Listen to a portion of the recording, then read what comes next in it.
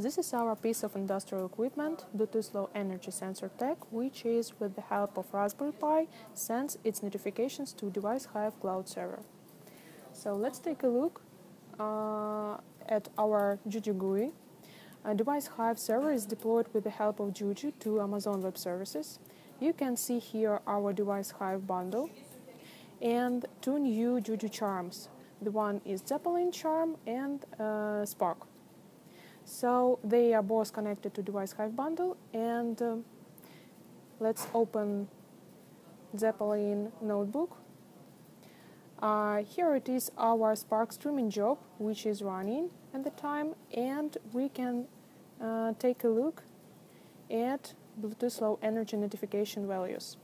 So let's do something with our sensor tag and update.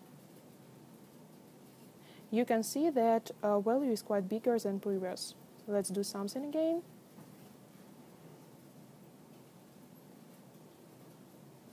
And we can see value update again.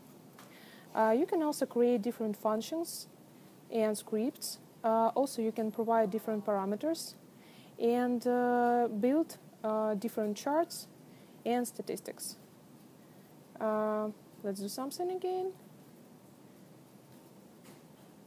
And we can see that something is happening here.